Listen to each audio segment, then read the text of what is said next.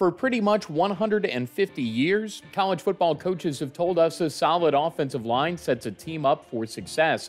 In the only game played on college football's 150th birthday, fifth-year senior left tackle Austen and the rest of the OU O-line will be ready to shine against Miami in Athens. Every week it seems like it comes down to the key blocks. Every week we feel like, the pressure's on our back, and we love stepping up to the occasion.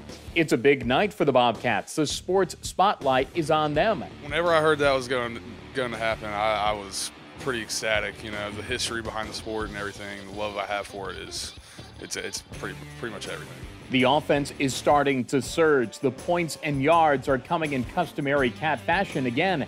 Time of possession is a big reason why. In the last 3 games, the Bobs have won that battle, and the 5 up front have paved the path. 4 yards and a bucket of blood, baby. Hey, that's what it's all about. Pleasance and the O-line ready to rumble with the Red Hawks on Wednesday night. For Zach Roberts, I'm Russ Eisenstein, and this is Bobcat TV.